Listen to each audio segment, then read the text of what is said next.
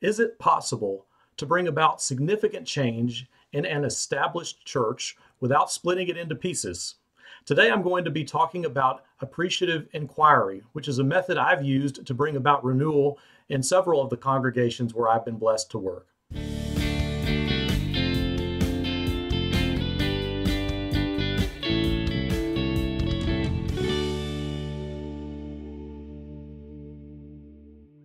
I've been making blog posts for several weeks now about appreciative inquiry as a method. Specifically, I've been exploring some of the different assumptions of appreciative inquiry. As I've encountered this study method, I've encountered 10 primary assumptions that are generally associated with it, and you're welcome to look at my blog to see how I've kind of fleshed those out a little bit in study.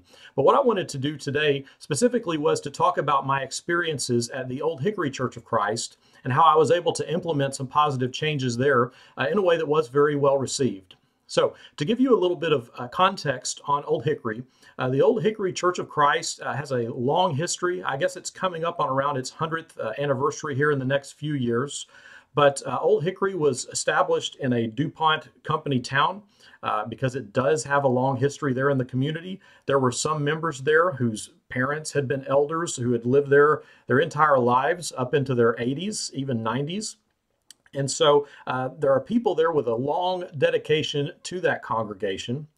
But also going on in the context, the community was shifting. Whereas Old Hickory was predominantly Caucasian, middle class to upper middle class, there were parts of the neighborhood that were staying pretty nice. There were parts of the neighborhood that had been going downhill as things went. Along with this, the churches in the community were going through several different changes. Particularly, the congregations around us had been having some of the different worship wars that were going on a lot in the early 2000s about different practices in worship and how people felt about them. And so Old Hickory, just like many of the congregations around us, were affected by kind of reshuffling the card deck, so to speak, where people would move from one congregation to another congregation, kind of looking for specific things and what they were wanting to get out of the experience. So at the prospect of making significant change at Old Hickory, you had kind of the double issues of people who had just been there a really long time, who might have some resistance to change, but then also several people who were newer, who were there specifically because of change that had occurred at their previous congregation. So they were tired of going to church and doing battle. They just wanted to show up to a peaceful place and have that experience. But just the same, as a congregation, Old Hickory was struggling with how to connect to a younger demographic. And while I don't know that we completely solved it, using appreciative inquiry, I was able to make some positive progress that has helped them to address that need. So, again, assuming that you'll have a chance to look through some of the blog posts about appreciative inquiry, appreciative inquiry is fundamentally a method of asking questions. Most of the research that I did in that context, I did with one-on-one conversations. So I'd show up with a little questionnaire page, I'd sit down with a couple, and I would just ask them their perspectives and questions on things. You could also do this with a group at a time. You could do little focus groups with one person asking questions to several others. And if you train lots of people to help you, if you could mission several people to go out and use these questions from appreciative inquiry, you could gather information from a lot of people, then have conversations to look for overlap and similarities in some of the answers that you're hearing. But thinking about some of the assumptions of appreciative inquiry, you do assume that what you focus on becomes your reality. You assume that there are some good things that exist about every church, every organization, every family. There are some good things that we could build on. And if we're going to bring parts of the past with us into the future, ideally we want those parts to be the best parts of the past. And so what I was up against was a congregation who had a deep sense of its own history. And back in the 1940s, 50s, 60s, Old Hickory had 900 members. Now, at the time I was doing my research, we were sitting at around 300 members, but many people could remember the so-called glory days when we had, 900 people who were showing up regularly on Sundays, a robust Bible class program, very talented, powerful speakers. And this was just at a time period that you didn't see churches grow to 900 members. It was very uncommon then. It's become more common now. And so what I decided I was going to have to do in order to find a way forward to try and figure out what needed to happen. I spent several years at Old Hickory just trying to imagine what it is that would need to change. Now, a lot of times I would, put some thought into worship services. Could we do something with the worship services to kind of spice them up a little bit, or shift, or more of an emphasis on singing or aesthetics, or what could we do to create kind of a different worship environment, which I assumed was going to be the solution. But then I started using this method, appreciative inquiry, and I went and I started conducting interviews. And I thought, of all the people most likely to resist change, it's probably going to be the people who have the longest history here. So I went and conducted interviews specifically with members that I knew had been there for at least 50 or 60 years, who could remember the glory days, who had been there, who had been in Bible class, who had taught Bible class, who had been around for a really long time and could remember what all those days were like. Because so often we were kind of tyrannized by these wonderful memories of the past. Everyone could remember back when things were this way and it was so much easier and the church was just kind of booming and blossoming. And so I would go to people's houses and I would start asking them these questions specifically about the glory days. Like, what was it that made the glory days be the glory days? What was it that made those experiences so positive? And I asked about a variety of aspects. And again, I was assuming it must have been what made us so big was that we had some kind of a high-powered preaching minister or some kind of robust worship experience.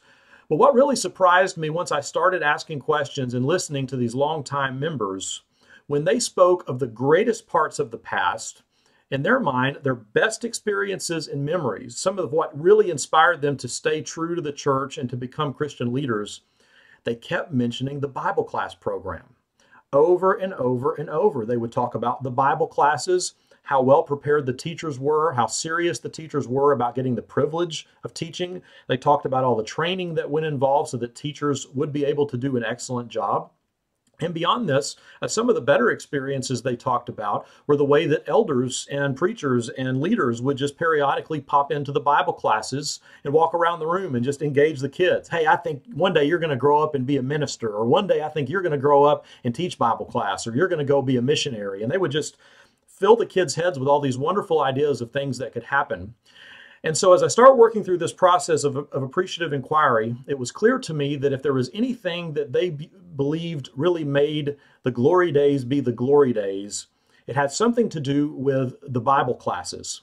And so as I'm trying to figure out what is it that I can change that an older generation is going to be really receptive to, I began to fixate on Bible classes as the best possibility. I was, at the time, the youth and education minister.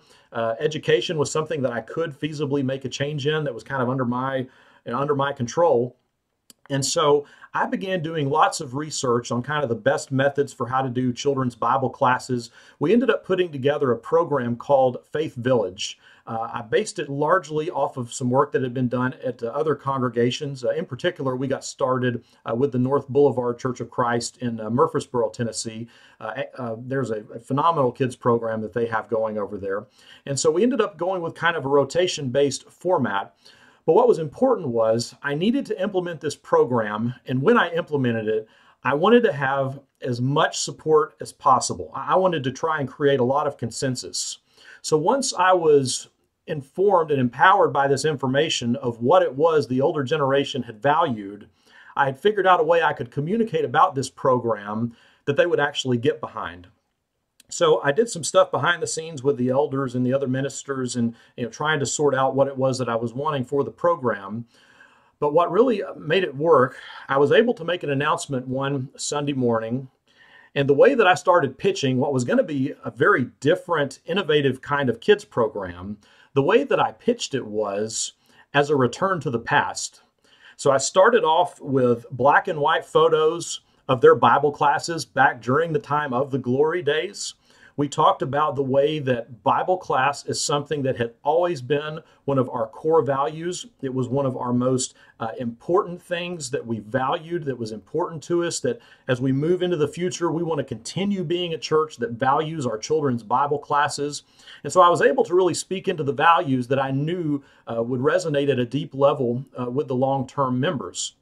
Now, as I progressed, again, the Bible classes that we implemented, I'm sure, are nothing like any of the stuff that they had done in the past. It was a very innovative program, but by intentionally couching it in a way that was aligned with the best parts of who we used to be, they were much more open to moving into the future and to changing something when it meant they got to bring with them, as they saw it, a part of the past into the future. And so I had this summer in 2014 where we were working on implementing Faith Village. It involved physical renovations. We had a lot of fun building anticipation around the program. So Old Hickory, because it had been so large, we had an abundance of extra classrooms that weren't getting used. So one Sunday, we kicked all the kids out of the children's wings. We put up big signs that said, "No kids allowed, nobody can come up here until the launch date." And so we went into an intense period of doing some renovations. But as we move into that phase, I made an effort to keep all steps in this process collaborative, which is one of the other things that Appreciative Inquiry encourages you to do. So I called for a meeting in this announcement where I just said, anyone at all who wants to get involved in Faith Village gets to be involved in Faith Village somehow. If you say you want to get in, the answer is yes. I may not know how yet, but you get to be involved. And so we came up with this robust list of jobs, and we went from having, it was like 6 or 8 people involved in the Sunday school program to something more like 25 or 30. I mean, it was a massive shift. But it was great because so many people were interested in getting involved, and they all really did want to do a better job at connecting with the younger generation. And so we went through the process that summer of renovating, and we launched the program. But around this time, part of what makes this story significant to me is that during this time, this is when I personally transitioned from Old Hickory to the King's Crossing Church of Christ, where I'm now the preaching minister. So even as I was implementing this program, I was aware that it was going to have to run without me. And so I had people involved at every level helping to construct it, helping to imagine what the curriculum needed to look like, what the order of the classrooms and the rotations needed to look like. And so there was a high level of ownership from the congregation and bringing this thing into existence. And so I made my transition. We had gotten Faith Village up and going, and it had been maybe a month. And then I moved down to Corpus Christi, Texas. And at that point, I wished them well, but I was out of the picture, and it was kind of up to them to take that vision and to carry it. But the great thing is, because of how much they had really owned that vision, they did exactly that. And so a couple of individuals in particular had told me about some connections they had to the local schools because, as I mentioned, some parts of the community had gone downhill. You had a lot of kids who struggled with getting enough clothing, with getting food to eat. And so what they did was they took this awesome kids program that we designed together, and then they launched this program that they called Break Night, where on Wednesday nights, at least during the school year, they would bring kids in. It developed into really kind of an old school style bus ministry. They would drive around the community in the church bus, and with the permission slips and all, they would pick up children. They'd bring them to the church building on Wednesday nights. They would feed them a meal. They would help them a little with homework if that was needed, but they would go to Bible class, get a high quality Bible lesson in this great interactive environment that we'd created, and then they'd send them home. But what was such a wonderful experience for me was, even as I was out of the picture, and I had nothing to do with the creation or implementation of the Break Night program, but it was really that program that made this bigger Faith Village program start to function at a higher, more missional level. And so I started getting text messages every Wednesday night from people who wanted to keep me in the loop. Hey, with the Break Night program this week, we had 15 kids. Hey, this week we had 30 kids. We had 60 kids tonight, Wednesday night, at our church in the Faith Village program. And for a couple of months, I kept getting these text messages all the time. I was so encouraged by it. But again, this is not something that I did. This is something that the church did and that they carried forward. They carried forward with them once we helped kind of get those things into place. And so again, I'm pointing to Appreciative Inquiry as the method that really helped me with this, because on the front end, it enabled me to learn how to ask the right questions from the older generation, those who were more resistant to change. We're going to have to change something, but whatever it is we bring forward with us into the future, let's make that be the best parts of who we are. Let's capture the best parts of our history and bring those with us in some new and innovative way. But to their credit, the church really got behind it. And at this point, it's still a work in progress. And I know there's always bumps along the way as you figure out how to do things logistically. Ministry is messy, especially when you're working with unchurched people. But I would give Old Hickory a lot of credit for the way that they took a program that was a good tool that I tried to help them develop, and they really grew it into a powerful community-focused ministry where they're reaching people who do not know Christ and are making a wonderful difference with it. But again, it started with listening well to what kind of change they would be receptive to, and then trying to custom design something that I knew I could sell in line with their history and who it was that they'd been. So it was a great journey, thoroughly enjoyed it, and would absolutely invite you to read some of my other blog posts about the assumptions of appreciative inquiry and how it works and some different components of it.